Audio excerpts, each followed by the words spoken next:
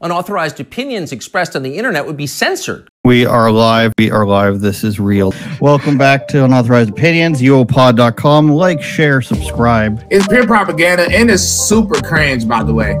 I literally went to the polls with nothing in mind. I saw a can of orange soda in the parking lot. And I was like, yeah, there we go. An unopened can of orange soda just chilling in the parking lot. I was like, yeah, I got to vote for Trump, dude. Your podcast sucks. It's mental, mate. It's absolutely mental. I'll be honest, I thought it was kind of offensive when you talk so much about the Loch Ness Monster.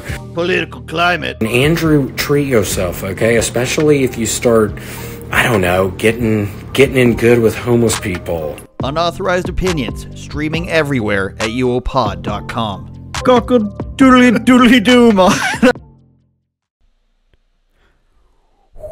Welcome back to Unauthorized Opinions, uopod.com. Happy Sunday, happy any day you're listening to this, because it's football season and it seems like there's NFL football every single day. So maybe you're watching the night game, maybe it's between afternoon games, maybe it's Monday night or Thursday night or Friday in Brazil. I guess they're doing things now. I wanted to tee up my interview with former WWE wrestler Val Venis. And you know what? They say don't meet your heroes, and I'm a guy who watched wrestling growing up as a kid in the Attitude Era.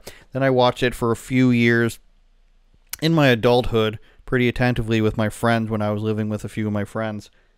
And they said don't meet your heroes, but Val Venis is about as good as you can hope for one of the guys you used to watch growing up.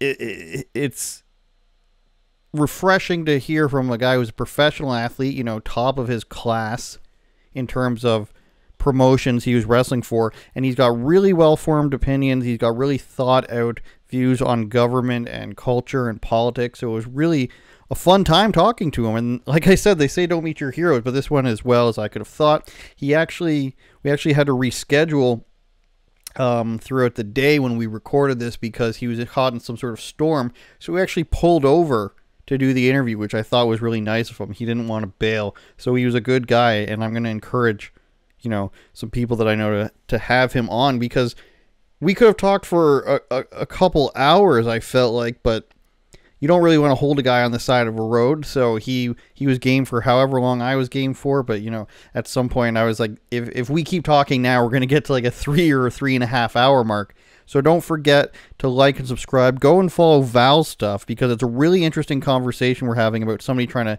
take his trademark out from under him. We get into some good wrestling stuff. We get into some good stuff around politics and how governments are run. So I really enjoy that portion of the interview. If you like what we're doing here, don't forget to go to the Patreon, patreon.com/uopod. Bonus content on there. But here is my interview with former WWE wrestler, the big Valbolski, did they call him? And by the way, I forgot for like 90% of the interview that he grew up right down, not literally, but right down the street from me in the same ballpark here in Ontario. He's a couple of towns over, so that was funny when I remembered that, because I was kind of thinking the whole time, is he going to get what I mean when I refer to certain things in Canadian politics? But Val Venis, Unauthorized Opinions. Thanks for watching. Don't forget to subscribe, share it with your other wrestling bros and all your other friends. Takes us. Val, I appreciate you talking to me. I was a big fan all throughout the years, and I appreciate you coming on with me. And I guess the first thing that I wanted to ask you about was the reason why I messaged you in the first place to have a chat was there was this claim going on out there that somebody had, you know, come out from under you, and the claim was that they took your copyright, or your claim to the name Val Venis, and started releasing things under that name and under that moniker. And can you clear that up if that was true? Because my thinking was, if you have that name, that means you already owned it, because, you know, the powers that be, let's call them, from yesteryear, definitely wouldn't have let you have that name, or maybe I'm wrong about that. Can you clear that up for everybody? Yeah, no, you're absolutely right. Just based on some of my political positions, you know, you tend to garner a lot of hatred, really. There's no other real way to describe it accurately other than you garner a lot of hatred. And so There was apparently a guy named Matt Kuhn who was, I don't know if he's a musician, but he's far left, completely bonker, liberal kind of guy. And some guy from France, he goes by I guess he's on Twitter as Hang 'em High or something like that. And so I'm not sure exactly how they got together, but Matt Kuhn bought the valvenis.com domain, which didn't really matter to me at first anyway. I had really no real interest in having that domain, but when he started to use that domain and publish it online as if it's something that I stand behind, which was the LGBTQ community, he decided to use the Val Venis domain to forward it to I guess some kind of Trevor project or something similar to that, an organization that supports the LGBTQ community, which is something I'm against. And so that's really what kind of piqued my interest into what's going on here. And then there was a guy from France that goes by, I think it's Hang 'em High. I could be wrong. I'm pretty sure that's the name. He decides he's going to hold a fundraiser because he noticed that the Val Venis trademark was in 2007, I believe it was, WWE attempted to trademark the name Val Venis. Well, at that point in time, I had already been using it for about 8 years in commerce.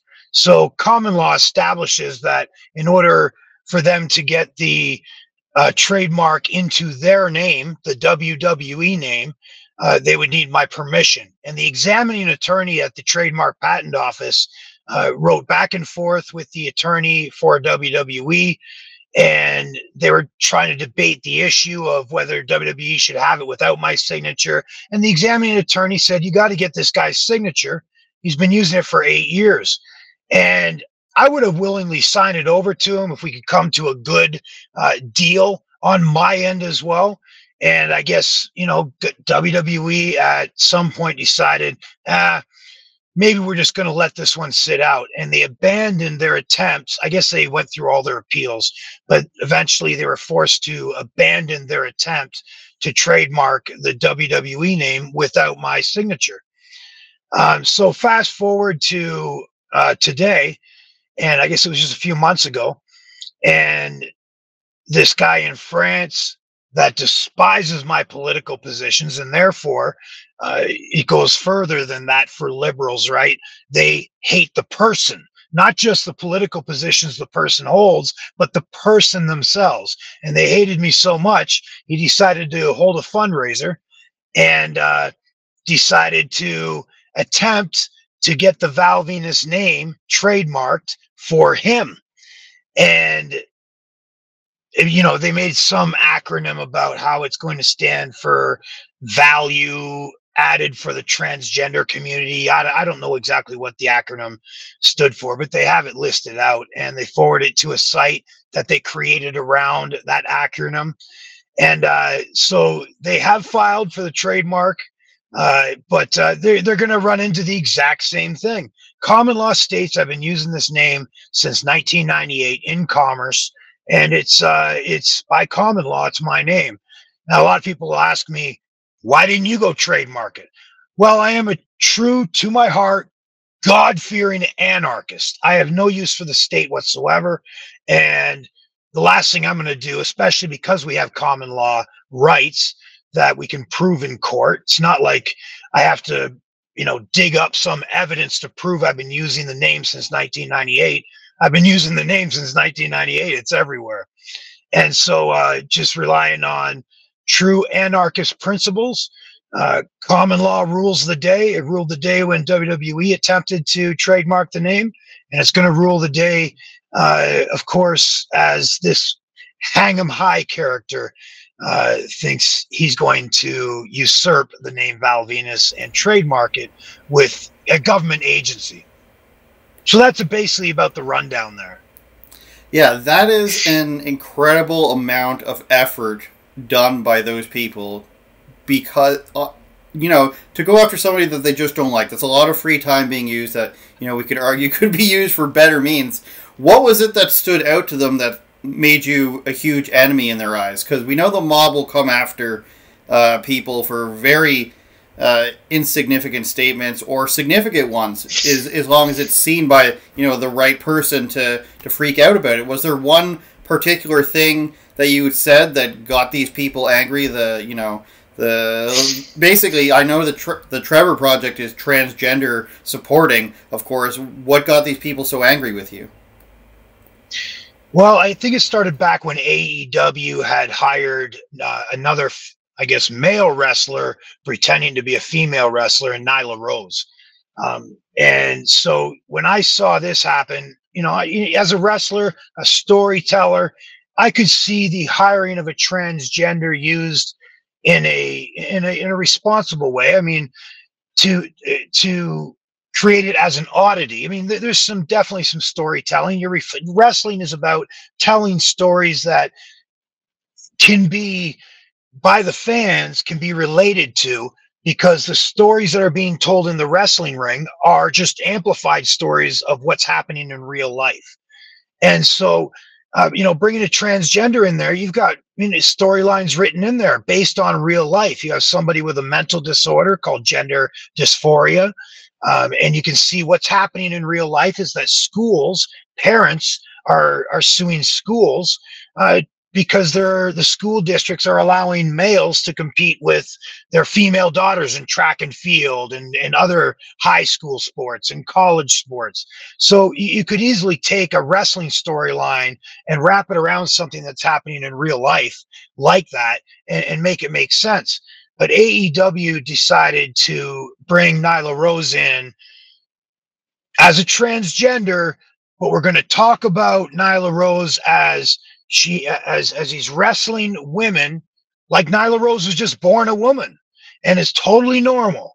And I think, you know, entertainment is incredibly powerful when it comes to grabbing onto the minds, especially of young people. But people of all ages, you know, entertainment is a powerful medium, and I think should be used a lot more responsibly than it is today.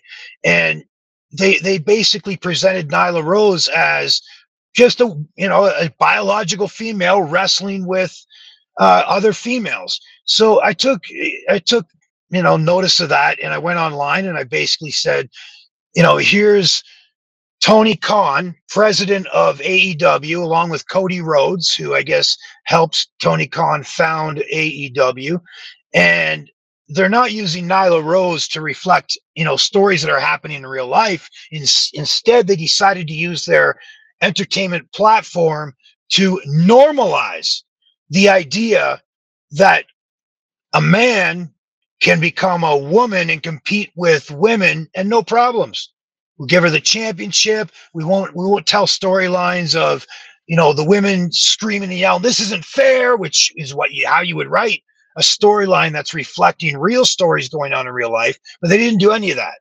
They decided to use their platform to normalize the acceptance of the LGBTQ community and their mental disorders, where a man can go in and wrestle a female as if he's just a biological female, just another one of the ladies.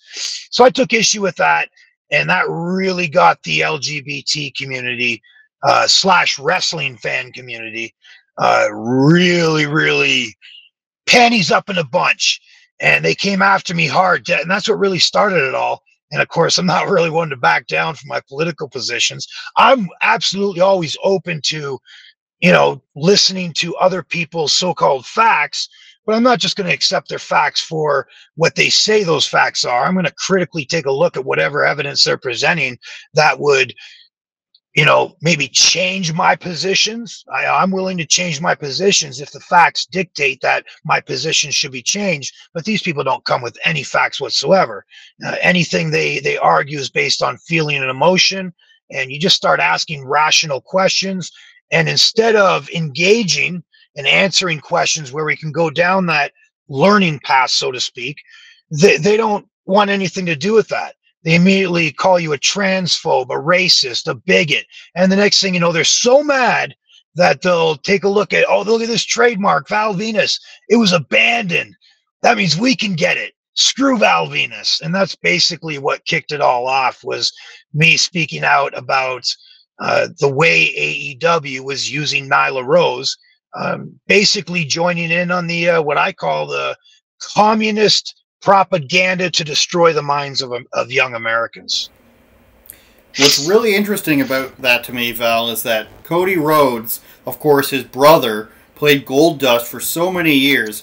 But yeah. With Goldust, he was I'm going to say a traditional transvestite, where he was treated, I forget what they would always refer to him as. I forget the term, and in fact, I was watching a video of one of his interviews the other day, but I forget what they always referred to him as. But, you know, he was always creeping on other men. He had the wig, but he was also this giant wrestler with a great family lineage, and he was a great wrestler well into his 50s as well. So I think that's a little interesting that his brother now is going down that road. But I wanted to bring up the fact that what I saw months ago, maybe it was last year, whenever it was that Cody Rhodes was posing with a child holding a trans flag, like on the ramp on the way to the ring.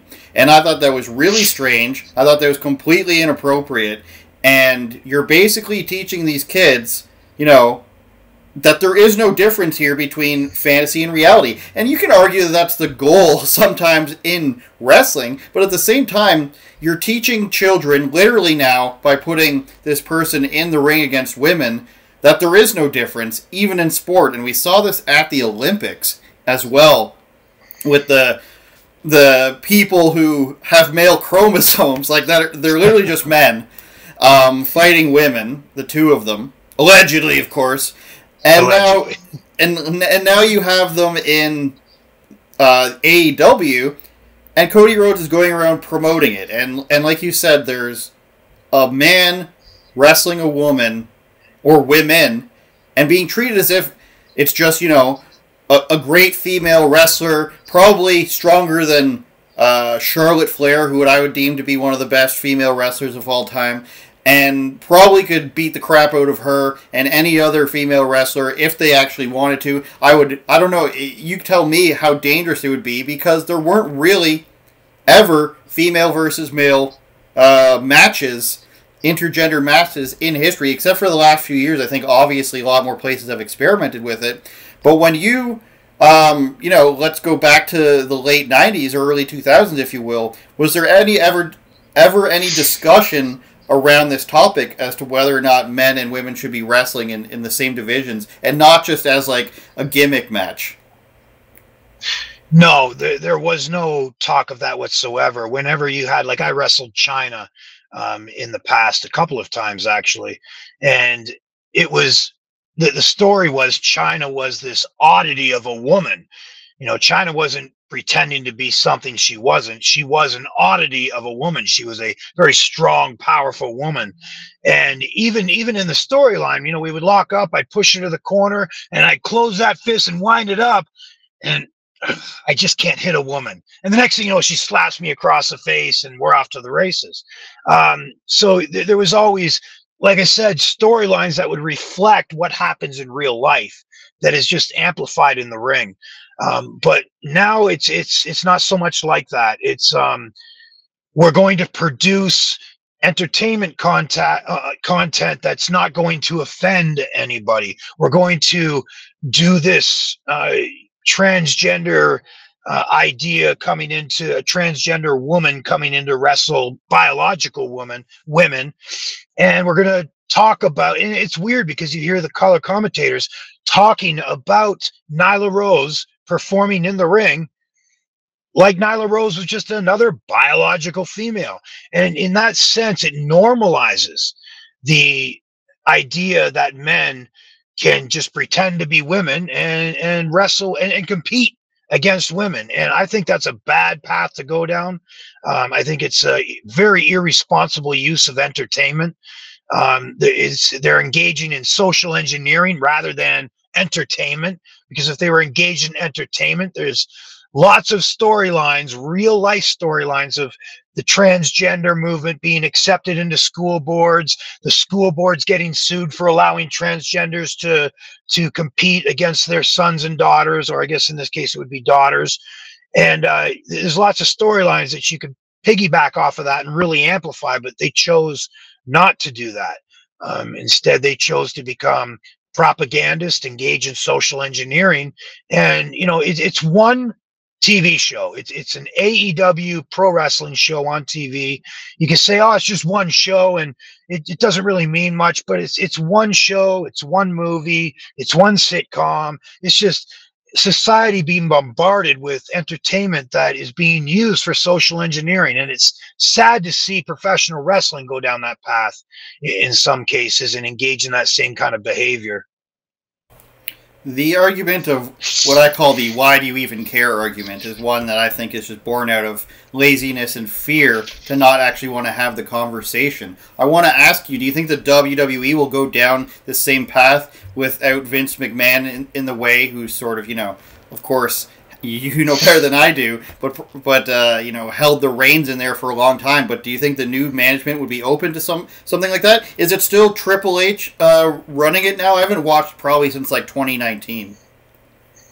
Yeah, I haven't watched very much WWE content in several years now. I catch it, a little clips here and there while I'm doing cardio every morning. But I believe that Triple H is basically chief of content, or I'm not sure what position he has there, but he's definitely high up the ladder. You know, when you take a look at trying to predict where WWE is going to go going forward, I mean, that's a rabbit hole to go down now that WWE is owned and controlled by TKO. When you take a look at the executive players for that company that also run the UFC, you could definitely come to some predictions that they may start getting involved with the DEI, the whole DEI movement. A lot of corporations have, I guess, been persuaded to adopt these DEI propaganda to really push into their own companies. We've seen that happen from Bud Light to Harley Davidson. I guess Ford now is backing away from that. You know, these people are really, really trying to change society. And I'm not saying that, you know, Tony Khan knows that he's doing that. I think Tony Khan has been, you know, propagandized like a lot of other people. And Tony Khan's a guy that might look at business, and he loves wrestling, and he's combining the two, and that's what he's focusing on. And, you know, he's just, I don't think he realizes he's engaging in social engineering. I think he's been conditioned to engage in social engineering without really realizing that he's engaging in social engineering. Hey guys, I hope you're enjoying this interview. It is brought to you by the sponsor of today, which is me. Patreon.com/UOPod. Sign up for one of our tiers. You can sign up for our basic package, which basically is just to support us and help us become Joe Rogan. You can also become one of our super fans, like the Raptors super fan, who can somehow afford to go to every Toronto Raptors home game for all of time. I think that goes back to 95. Or you can become an unauthorized person, where you can suggest topics or videos, and we will cover them, and we have before. That's patreon.com/UOPod. Get bonus interviews, bonus podcasts, and of course, advance notice on videos that we've done. We've had some bonus interviews on there for a few weeks. Check them out, and we're going to get to some more stuff in the near future with some hockey bros, some guys in the NHL. You won't want to miss it. UOPod.com or patreon.com/UOPod.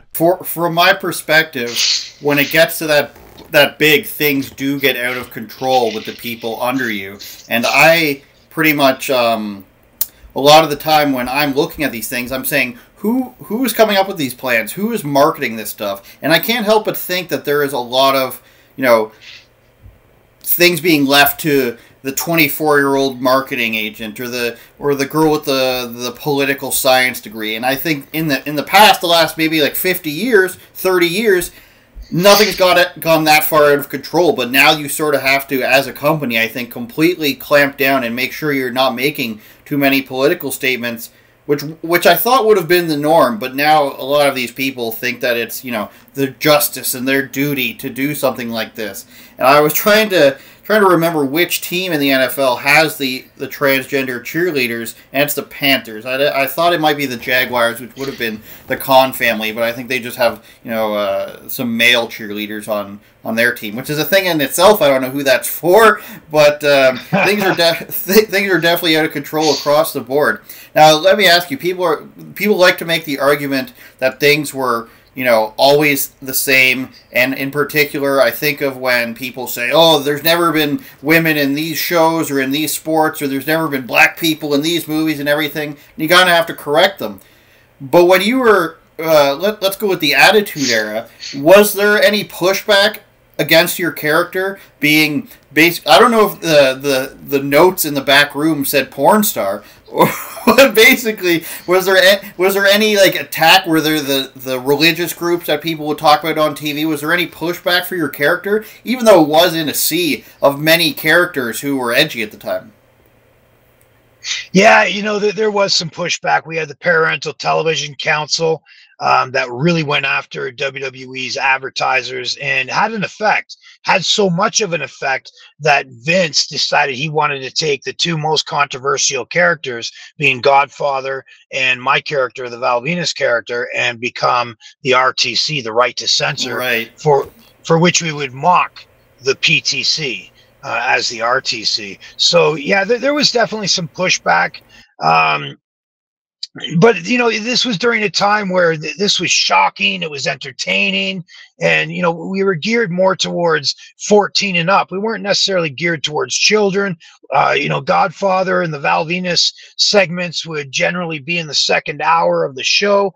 So, and they never really referred to the Val Venis character as a former porn star anywhere in WWE. They always referred to Val Venis as the former adult film star, which doesn't really make too much of a difference. But they'd always be sure to use the word adult film star rather than porn star. But that didn't stop, you know, the wrestling community from, you know, themselves saying it's a porn star character. That's so interesting. I guess I was too young to put it together that was making fun of those groups. Right to Censor, that was a good time as well. What are you aligning with these days? You describe yourself as a pure anarchist in the purest sense. Are you aligning with anyone politically? Do you feel the need to speak out against one party or the other, or do you know, you've been around longer than I have. You've probably been, you know, aware of the corruption of politics, and just through business alone you see the politics.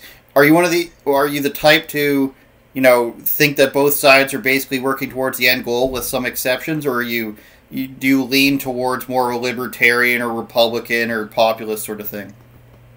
No, I'm a true God-fearing anarchist. You know, I follow Jesus Christ, and I have no use for the state. I think the entire platform called government is a platform for criminals to perform their criminal acts upon. And it's, you know, we could go to, you know, everybody says the old cliche, taxation is theft, and it sounds good, and people say it all the time, but taxation is theft. Theft is a crime. And, you know, when you come down to it, you know, I take a look at it, people, you know, can only morally and ethically vote to delegate rights to people they want to represent them. They can only delegate rights that they have themselves. Well, I don't have a right to steal from you. I don't have a right to use intimidation, coercion, or force to compel you to pay me money for any reason. So if I don't have that right to do it myself directly to you, then it also stands to reason that I don't have a right to vote someone into power and delegate a right I don't have onto the person I vote for to steal from you. It doesn't, there's no point in time anywhere along that line where a right to steal from you just magically appears. And when I start thinking about the very minute details of what really takes place along that line of delegating a right I don't have onto somebody that's going to exercise that right upon you and compel you to pay them money on my behalf, There's no point in time along that line that the right just magically becomes a right. And so where does the right come from? Well, if you were to go to court and the judge, who's supposed to be fair and impartial, if the judge says, hey, you violated these tax laws, and so now we're charging you. Well, who's charging me? Is it the judge or is it the prosecutor? It's the prosecutor. So the judge has to remain fair and impartial. And it stands to reason that if the prosecutor is claiming that you violated tax laws, then he's also claiming that you're obligated to obey those tax laws. Well, okay, let's examine that. I mean, it's easy to say I'm obligated to obey. I've had my teachers tell me my whole life that I'm obligated to obey. I've had my parents tell me that I'm obligated to obey. I've had the news media tell me I'm obligated to obey. I've had all Hollywood portray the idea that we're all obligated to obey. But never once in my entire life have I seen one single shred of evidence that would prove I'm obligated to obey those written instruments called tax laws. So you could theoretically go into court and say, I'm demanding to challenge the claim that I'm obligated to obey, because when a prosecutor pulls you into court, he's claiming you violated the law, so he's also claiming you're obligated to obey that law.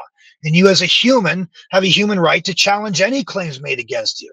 And it stands to reason that if he's claiming that you violated the law, then he's clearly claiming you're obligated to obey that law, and you have a human right to challenge that foundational claim. And the reality is the government will go ahead and say it's created in the legislature, people are voted in, they create the law, they vote on the law, and the law, it becomes, you're obligated to obey this law.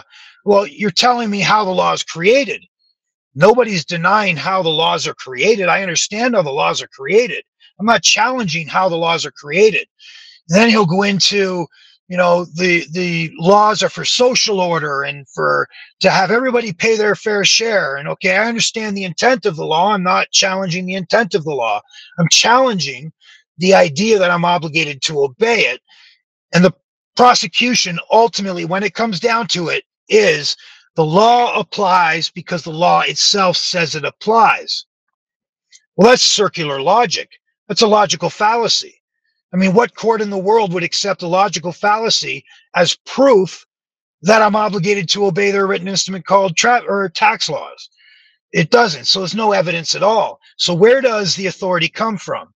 Well, when you examine all those minute details and you find out that in reality they have no evidence, it comes from the barrel of government's guns. That's where the obligation comes from. They will point their guns at you and use intimidation, coercion, and force to compel you to pay. But then you can examine that particular argument again and break it down even further. It stands to reason that you can use the barrel of a gun to enforce the obligation, or you can to force compliance with the law. But you can't use the barrel of a gun to create an obligation to obey the law. You first have to prove the obligation actually exists to obey the law before you can use a gun to enforce that law. That stands to reason in my mind. And I have a very broken free from the system mindset now, and I have since I was 45 years old. I was a libertarian before that, still on my journey. And when I finally landed on this idea that, you know, in court, there's a good opportunity to really have Americans fight this ridiculous idea that we're obligated to obey these tax laws. And I can't see any other reasonable arguments that the prosecutor could make where he could prove the obligation to obey is valid with facts that are valid facts, not circular logic or logical fallacies. And so I look at these laws as, you know, incompatible with freedom, incompatible with liberty, and I think these laws enslave people. And it's not just tax laws. I think they're gun control laws, drug laws. You know, I think you can inject morality into all this as well. But I think for the most part, we have way too many laws. When you get above common law, which is just natural, universal law, we know what's right, we know what's wrong, and that's it. Murder is wrong. Rape is wrong. But paying 55% of your paycheck to a government that sends bombs overseas to kill people, that's not logical to me. You know, paying money to ship people, criminals from Venezuelan jails, Ecuadorian jails into the United States on my dime that I have to pay for. That's not logical to me. Even when you go to, hey, you better pay to fix this pothole, my mindset is that program to fix a pothole is a good idea. We should have a fundraiser for it. I think all government programs should be based on voluntary fundraisers and not this extortion racket that they call taxation. Yeah, I want to expand on your last point there, because this is a conversation I've had with my friends in the past. And I'll get back to what you're saying in a second, because I do think your logic makes sense, and I do think that most, if not all of this, is based on the assumption that you will comply or else the guns will be drawn on you. Now, something I do talk about with my friends often is this idea of me deciding where my money is supposed to go. And I do tend to logically come to the conclusion that you have come to here, where it's, why do I not get to decide where my taxation goes to, at least to some degree? You know, my friend who's in the medical industry will say, well, don't you want ambulances? And I'm like, well, like, in the United States, they don't have government, you know, sanctioned health care, which is done by taxation. But up here in Canada, it's automatically taken from you no matter how much you use it. So as a person who's never been a hospital patient, we'll knock on wood for that one, I think that the amount that I have paid into the system does not equal the amount I've gotten out of the system. I think there should be an insurance option, and I've even argued down to the fact that, you know, like, I would be okay with there being different, you know, toll roads. You got your shitty road here, you got your medium road here. I mean, I think there is room for people to make decisions on their own as to where their money goes to, especially when we're taxed at the levels that we do. I think there is you know, a need for this moving forward in our society, because, you know, who am I forced to vote for, especially up here in Canada? We've got a conservative party that I don't think is very conservative at all, and I'm not some sort of hardcore, you know, fundamental conservative. I'm a person that just has, you know, beliefs and thinks that they should be, it's very simple. Just don't import tons of immigrants, don't have high taxation levels, don't go crazy with gender stuff. I have pretty simple things that I think are easy to follow for a government. But I can't trust in that. I can't get that from any of the political parties up here. So why can't I decide, at least for a whole bevy of things, what my money goes into? I understand if you want to keep the roads, you know, functioning. I understand that you want to have, I would even, you know, secede to the healthcare argument in Canada if it meant I could choose if my money went to certain other things. And that much I think we very much agree on. What I wanted to ask you on your beliefs is, to what level do you think this is actually possible, especially in terms of a federal government and a military? Are you thinking more of, you know, just, you know, logically speaking, if nobody was in this practice of having a government, there wouldn't be some sort of giant federal army, you know, the Chinese army, the United States military? Do you think that there would be, that would exist at all? Or would we be in sort of, what's the word I'm looking for? You know, where somebody makes their own army, help me out here. A militia type situation, funded militaries. Would that be the situation we're dealing with? And is that better than having, you know, a federal government to fight on your behalf? How far do you think that can go? Do you think that there needs to be some sort of basis for country defense, or you know, anything like that? Department of Homeland Security? Well, it's a good question. I think the fundamentals, in order for a country to really have a government-free, in order to have a government-free nation, the fundamentals of society must be embraced, nurtured, and then deeply rooted into the grounds, into the hollow grounds of your nation. And so when I take a look at that, I would love to see a society go back to the day where, you know, guns were completely normal. Families had guns. You had guns in the back of the pickup truck window, people carrying pistols on their hips on a regular basis. I mean, if you had a society that was rooted in Christian ideology, the really, and I'm not saying, you know, when I say that, it gets a lot of the people on the left all, oh, he just wants to be, I mean, I'm not talking about the type of Christian ideology where, you know, we're out in the street and we're protesting every little thing that a deeply rooted Christian church would not like what's that, Westboro Baptist Church, Baptist, yeah, like those people are, they want to fight people rather than extol the message of Jesus Christ. So if we get back to a very basic Christian country where we have common law, we have an armed society, guns are completely normal, you get rid of taxation. There's two things you got to do that would change society drastically for the better. You got to get rid of all taxation. You got to call taxation what it is. It's a state-sanctioned extortion racket. That's got to go. And at the same time, you got to get rid of the central banks. You got to get rid of the central banks and their fiat currency scam, where they just counterfeit the currency out of thin air, thus stealing the value that we all create getting up and going to work for 40, 50, 60, 70, 80 hours a week. That value we're creating while we're working, we tokenize that value into fiat currency, and then the central bankers just counterfeit it. They call it inflation when the prices go up. But we know what it really is.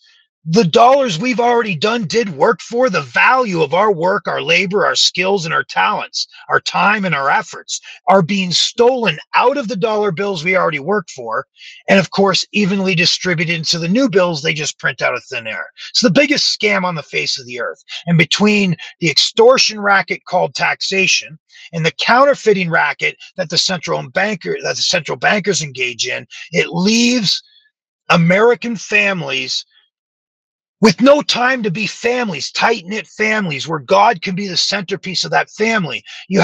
We forced literally from stealing so much value from the laborers, the people that engage in the American economy or the Canadian economy. We've stolen so much value from them their entire life in the form of taxation and counterfeiting, that now the wife is forced to go out and get a full-time job.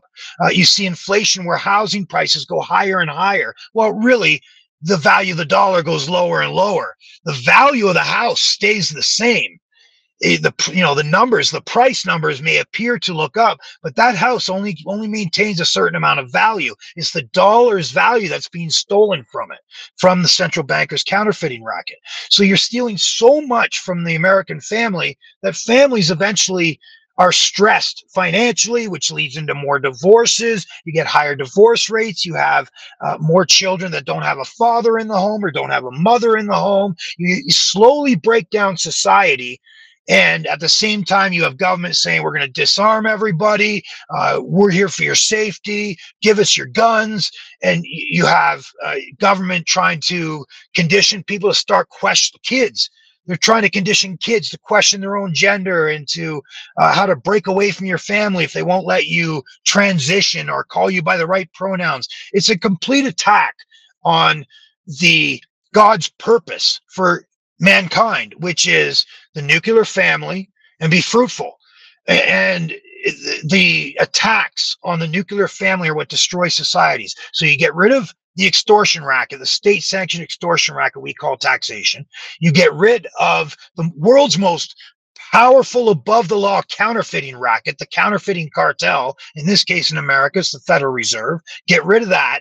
So you're making the value of labor great again, to the point where your labor creates so much value that you are now allowed to remain in possession of, that you no longer need your wife out to get that second job where you're pulling the family apart. You can afford to put your kid in hockey, jiu-jitsu, skiing. You can afford those vacations as a family. You can afford to travel where you want with your family, to get together with other family members. Society becomes closer knit. And when society becomes closer knit and they become armed, you have a complete society rooted in God. The nuclear family is protected and nurtured. People are armed to the teeth.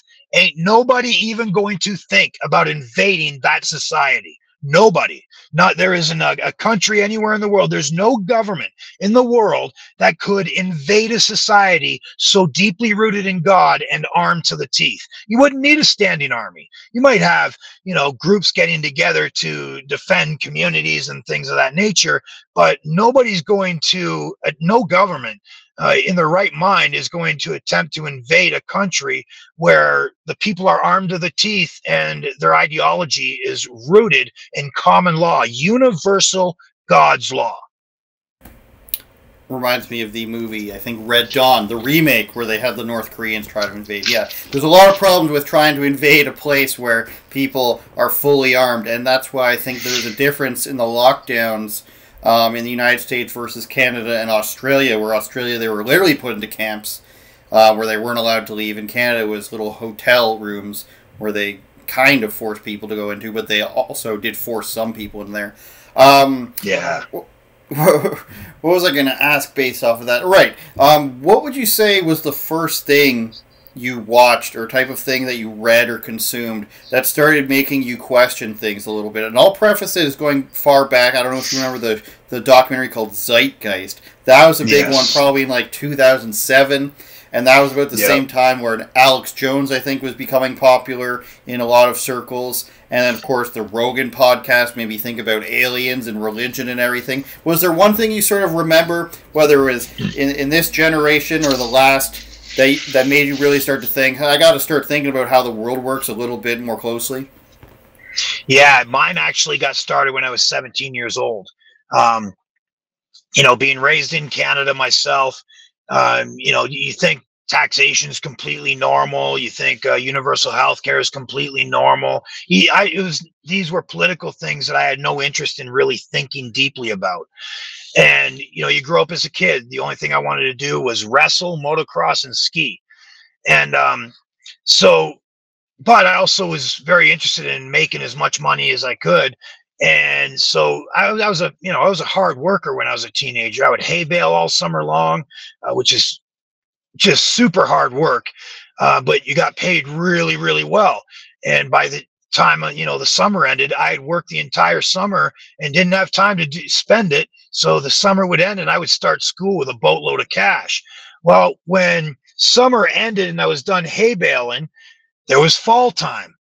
And so I was on my parents' roof cleaning out the eaves troughs. This is going back in grade 9. And I was cleaning out the eaves troughs. And the neighbor came out and he looks up at me on the roof and he goes, "Hey, Sean, when you're done your parents' house, why don't you come over to my house and I'll pay you $50 if you clean out my eaves troughs?" And I stopped and I looked. And back then, $50 was a lot of money. And so I looked around and I went, this guy's going to pay me $50 to clean out his eaves troughs? Hell yeah. So I finished up my parents and I immediately grabbed my ladder, carried it over to my neighbors. And, it took me about, I think it was 30 minutes, 45 minutes maybe to clean out his eaves troughs, and paid me $50. And then I got to thinking, hell, I could really do this for some, good money on the weekends. So during the fall time, after school, I would go knock on doors and I would try to fill up from 8:30 in the morning till 9 o'clock at night cleaning people's eaves troughs. And so by the time, Wednesday or Thursday would roll around, I'd be going out every night after work, just knocking on people's doors. And I would have the entire weekend, Saturday and Sunday, filled up with people that wanted their eaves troughs cleaned. So I started cleaning eaves troughs and I was banking on that. Like I was making some good money. It's just a kid with a ladder and a scoop and some garbage bags. That's all it is, making money. And so this went on for grade 9, grade 10, and in grade 11, I was giving receipts to the people that paid me to clean their eaves troughs. I just called it Morley's Eaves Trough Cleaning Company. And I didn't have it registered as a business or any of that. It was just me making money. And so, Revenue Canada came knocking. And I don't know specifically which customers tried to write off their eaves trough cleaning business, but Revenue Canada apparently took notice of the receipts that I was giving out. And they came and paid me a visit. And so ultimately, they ran numbers. They took basically a guess of how much money I made in the first 2 years of doing that, the first 2 fall seasons. And it ended up, almost being a little over $3,000. I think it was like almost $3,200. I had to pay them in the last season. So in grade 12, that fall, all my eaves trough cleaning money went to Revenue Canada, which is like the IRS. and something didn't sit right. I was uber angry about it. I had people telling me that it's the taxes. You have to pay your taxes. It's your civic duty. And my parents were saying the same thing. Hey, that's what you get. You got to pay those taxes. But no matter how many times my parents told me that, or my neighbors told me that, or my friends told me that, something didn't sit right, did not feel right. The government didn't come and knock on those doors every day after school. The government didn't climb that ladder on these sloped roofs that I could have easily have fallen off of and hurt myself. The government didn't scoop out all those leaves and then wash out the troughs. The government didn't haul away all the leaves and stuff that I would remove from the troughs. I did all that. So something didn't sit right with me here. And that really is where I started looking into, okay, I don't hear the Liberal Party or the Conservative Party talking about the evils of this taxation, because no matter how many times people say it's your civic duty, to me, in my gut, I just felt this was evil. And so I found, through doing research and looking for who else would agree with me, I found there was a political party that I never heard of before called the Canadian Libertarian Party. And they basically held that same belief. So now I didn't feel alone. And so I really started looking into libertarianism, and I started studying conservative economics. And so I slowly went from what I would say, if you were to ask me what I was coming out of high school, you could say I was a socialist. I believed in universal health care. I believed in taxation, all those things. You could say I held socialist beliefs, but I wouldn't have known what socialism meant back then. But when I started to learn about libertarianism and started to read everything I could get my hands on, I became much more conservative economically. And so I kind of landed into what I would say conservative libertarian, I guess, beliefs for a good, probably till I was probably about 23, 24. Then I just went full on libertarian. But I kept reading, I kept studying, I kept thinking about these issues, and I became more and more libertarian as the years went on. And then I found a man by the name of Lysander Spooner. And when I read his work, because there was something about the Libertarian Party that still had that very slight tinge of statism. And in my mind, it's a necessary evil, because that's how my mind was conditioned. It's a necessary, government is a necessary evil. We can make it small, but it's a necessary evil. But what didn't sit right with me is if you make it small today, because you vote the right people into power, the roots of that government platform are still ingrained into American soil or Canadian soil. So it still didn't sit right with me. And then I found a man by the name of Lysander Spooner, which changed my whole perspective. I was about 44, 45 years old at that point. And that's when I kind of fell off the libertarian platform and landed to where I am now. And that's straight up anarchy.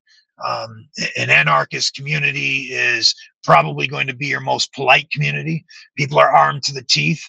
People say, you can't be an anarchist if you believe in Jesus Christ. Well, I believe that you cannot be an effective anarchist without Jesus Christ. And so, I call myself the most accurate way you could describe my political positions is as a God-fearing anarchist. I forgot, Val, that you were from around here. Where did you go to high school? I'm from Oshawa. So I went to high school for a few years up in Richmond Hill.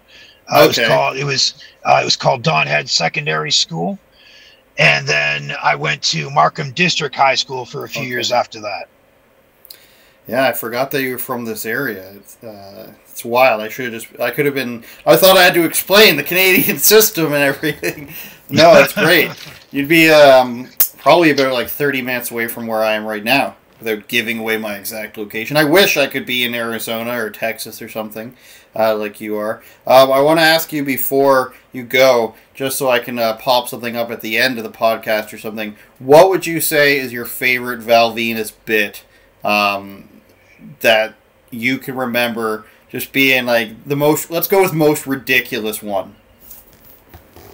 The most ridiculous one was when I came out with that flesh-colored super squirter, the super squirter gun, and it was flesh-colored, and I was shooting milk out of it, and shooting milk at all the some of the female wrestlers and the male wrestlers, and it was yeah, that was when they showed that to me. I'm looking at it going, you got to be kidding me.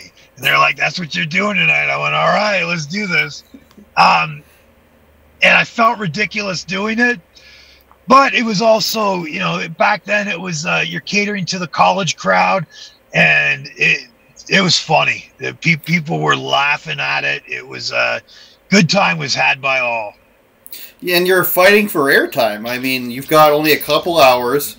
On Monday and I guess maybe Thursday at the time, if I'm remembering correctly, and you're competing with the WCW, so you have to keep raising the bar, is how I would see it. And another quick thing I wanted to ask was everything like sponsored, like when they bring out the Budweiser truck and whatever it might be, I don't know if it was Miller Lite or Bud Light or something, when Stone Cold sprays everything. It was all the integration back then done with corporate sponsor approval, or was it because it was a live event that they can't do anything about it? The same way you wouldn't be able to do anything about, you know, somebody playing music that's copywritten at a live event.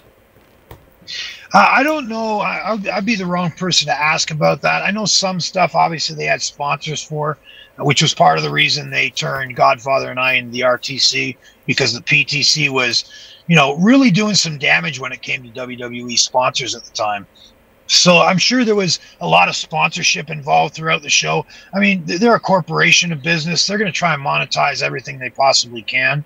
So I'm sure any time that they could monetize, you know, a beer spot on the show or a soda spot on the show, or, you know, they'll definitely do that. Yeah. But I can't say for sure what was monetized and what was not monetized. For sure. I get that. No towel sponsor. I'm taking it. Well, to be no. a Hanes? Yeah, no towel sponsors. That would have been nice to have, but yeah, no towel sponsors. They were all my towels. Well, I appreciate you talking to me. I'd love to do this again. I'd love to do it in person if you're ever back up in this area. Is there anything else you want to say before I let you go? Yeah, follow me on the X platform. It's Val Venis ENT. It's the same Val Venis ENT on Instagram as well, and on Gab, same handle, Val Venis ENT. All right, I appreciate you. Have a good night. Okay. Turn it up, Jordan.